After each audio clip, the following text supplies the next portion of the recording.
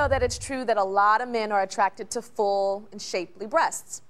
But the fact is, men love breasts on women, not on themselves. At his peak, Frank weighed over 500 pounds. He was convinced that his weight was suffocating his life, so over the course of a year and a half, he dropped over 200 pounds. But there was one problem he didn't anticipate.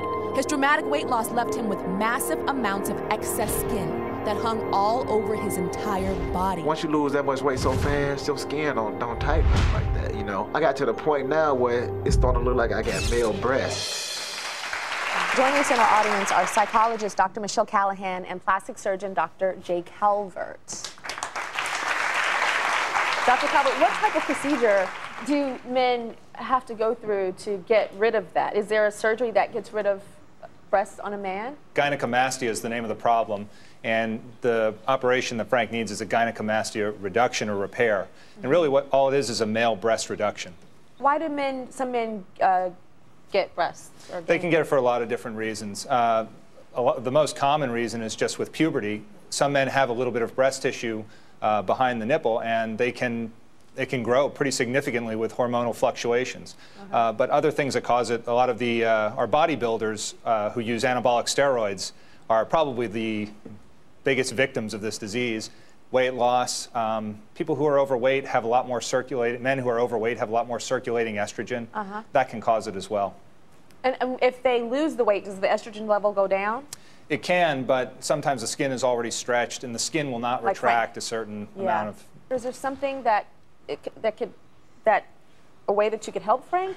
Well, I think we should probably take a look. Okay. So why don't I come on down here, Frank, and let's see what we can do. So obviously a lot of... How are you doing?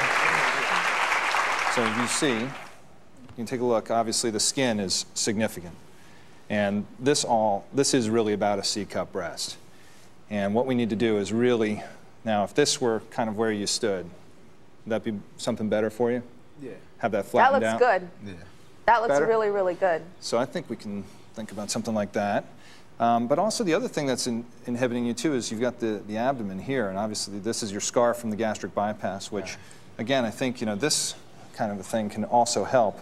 We can get all this stuff out of the way. You know, take care of the abdomen. Wow, that's just a bunch of skin. This is just all skin. He's a lot thinner underneath all of that. The key is that we should probably have you come into the office and do a full consultation so I can get your medical history and really look at the safety of possibly doing something here and just see what's possible. And I think there's a lot we can do for you to get all the skin off you and just see where we go from there. Okay. Sound like a deal? All right, Frank.